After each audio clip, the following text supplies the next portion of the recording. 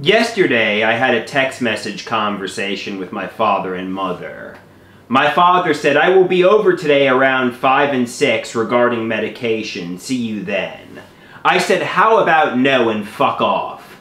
My father said, "See you at 5. I said, "Fuck off." My father said, "Stop acting like a child." I said, "Stop treating me like one."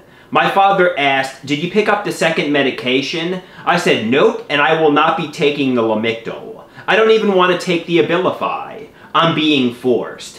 My father said, "Why? You said you needed it. By who? Don't you want to help yourself?" I said, "You and Mom pressured me into getting on a mood medication, and you know it. I had a metaphorical gun to my head. Take the meds or be homeless or psych ward or someplace bad."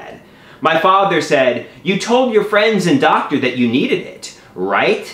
I said, "I don't need it. I don't want to take it." My father said, "Want and need are two different matters." My mother said, "Andrew, you're given a privileged living here. If you do not want to take the directed medications, okay. You are not forced. But you live your own life. Leave us alone. You refuse. Health on you.